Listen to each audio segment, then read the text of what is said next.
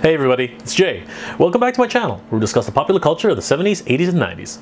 I wanted to take a look back today at another animation which I watched back in the 1980s. It was based off of a novel written by J.R.R. Tolkien. Today, guys, we're going to be looking at The Hobbit. The greatest adventure is there if you're bold. Let go of the moment that life makes you hold. Measure the meaning can... So I'm sure by now that many of you have already seen the Peter Jackson version of The Hobbit and The Lord of the Rings. But back in the 1980s, we were exposed to not only the books, which were classics, but also to a production by a small animation studio called Rankin and Bass. They produced The Hobbit as a made-for-TV animation back in 1977. Now, I was way too young in 1977 to watch The Hobbit, but around the 1980s, it was rerun many times on stations like Global TV, CTV, and some American stations which we got here in Canada. I remember The Hobbit very fondly. The opening narration by the wizard Gandalf was well done, as we see the actual book which Bilbo has written, there and back again. And Gandalf begins to narrate the tale as is written by Bilbo. In a hole in the ground, there lived a hobbit. As the story progresses, we meet Bilbo himself, then Gandalf, and then the 13 dwarves. Thorin Oakenshield is the leader of this company, and he is the one who tries to convince Bilbo to come along with them on their quest. Bilbo is quite perplexed, as everyone seems to be referring to him as a burglar. What is this burglar business? If you prefer, you can say expert treasure hunter. Well, yes, I do prefer that. But the allure of leaving his little hobbit hole to find out what else is out there in the wide, wide world finally gets to him, and he decides to go along with these dwarves on their merry adventure. I'm pretty sure many of you already know the story of The Hobbit, but this particular version is based on the original version of The Hobbit. And this is quite interesting, as there are many things which have changed over the years that J.R.R. Tolkien only intended for this to be a children's story. And when you watch the version of Rankin and Bass, you can really understand that this really is a made-for-television movie for children. As Bilbo goes on his adventures, he encounters trolls, spiders, elves, goblins. I remember the first time I watched the episode, I saw the trolls, and they were kind of big, hulking, almost rock-like looking human beings. But the real scary portions were that of the goblins. They seemed demonic. Gigantic blobs with little stubby arms and sharp claws. They had horns on their heads, and they looked like vicious, vicious dogs. They could open their mouths so wide that they could probably bite your head off. As a matter of fact, Thorin is eventually accused of being a murderer, and the Goblin King attempts to bite his head off. This sword is named Orcrist, the Goblin Cleaver. Murderers! Elf friends! These were some very frightening moments, but that was all part of the action. Later, when Bilbo encounters Gollum, it's a different type of fear. It's more suspenseful than anything else, as Gollum's character design are more frightening, yes, but more morose, kind of disgusting in the way he appears. But the way he speaks is more sinister than anything else. If Precious asks and it doesn't answer, we Eat it, my precious. Oh, I say. Being eaten by some sort of strange creature is something I think all of us have a primal fear of. But, as we already know, Bilbo is able to outwit Gollum by playing a series of riddles with him. And this brings up another great aspect of the Rankin and Bass version of the story. A lot of the things which are portrayed through song. Oh, bother. It cannot be seen, cannot be felt, cannot be heard, cannot be smelled. It comes first and follows after, ends life, kills laughter. The answer is dark. Many of the songs and poems which were written for the book were originally written by J.R.R. Tolkien himself. And this is wonderful, as the Rankin and Bass version has directly adapted and arranged these original songs for their version of The Hobbit. Far o'er the misty mountains cold, to dungeons deep and caverns low. Tra-la-la-lally, here down in the valley, ha-ha.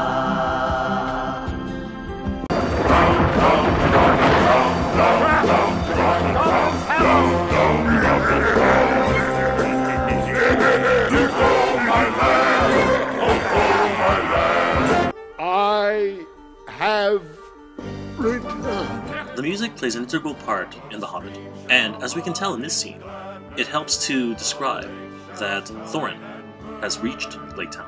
Sorrow, veil, and sadness at the Mountain King's return.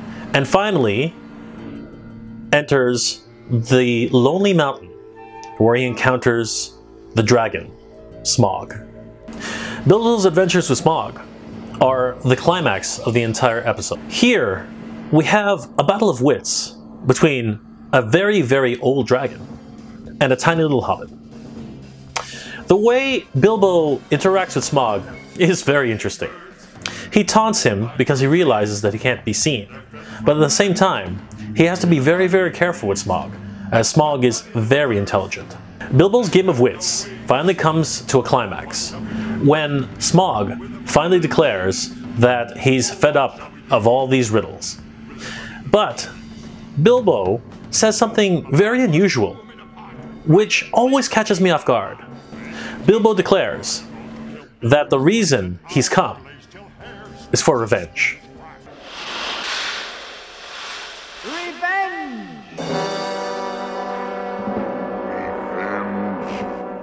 Surely you must realize that your success has made you some bitter enemies. This is pretty brazen for a little hobbit.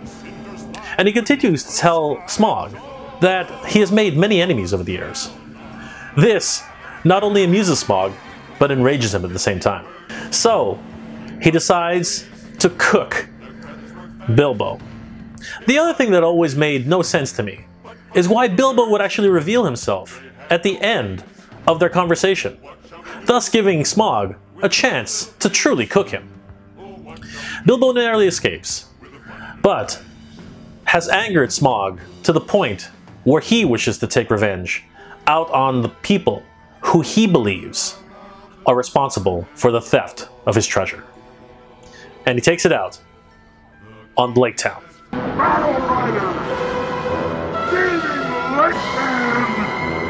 Your people shall see my vengeance!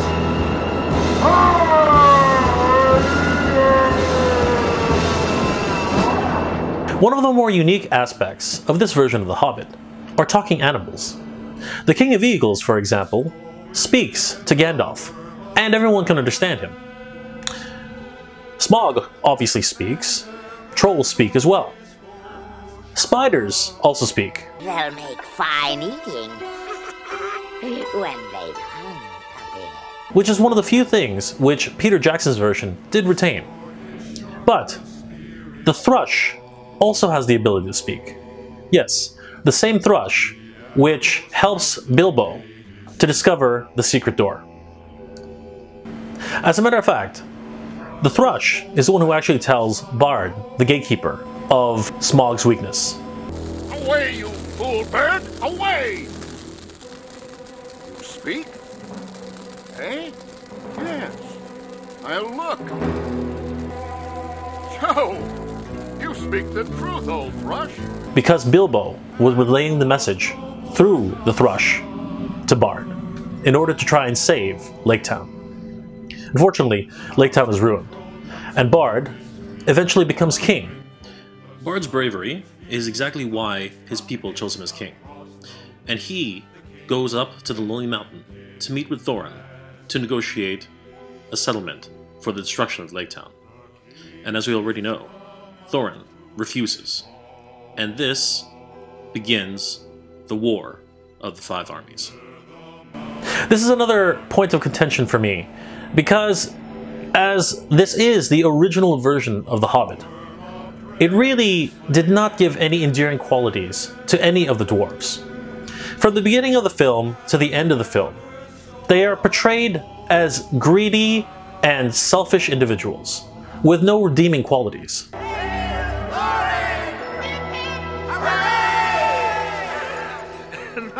Now then, much to be done. We must catalogue our wealth. Oh, dear me, and pack it for shipment. As a matter of fact, when the dwarves seem to be pushed back and have their backs to the wall, that seems to be the only time they are willing to accept help or even ask for help. Oh, great Elf King, my truest friend and ally, we must join our forces against this common scourge. O noble king under the mountain, your people are like brothers unto mine. And my men and all their weapons are as one with yours. Didn't really endear me to the dwarves when I was a child. I remember thinking to myself, these dwarves are terrible. They're selfish, they're rude, they're arrogant, and they would always thrush Bilbo into the most dangerous situations without even trying to help him. I really do appreciate Peter Jackson's version of the film much more. And in doing such, I believe that J.R.R. Tolkien also recognized that he did not originally write the dwarves with any sort of redeeming qualities.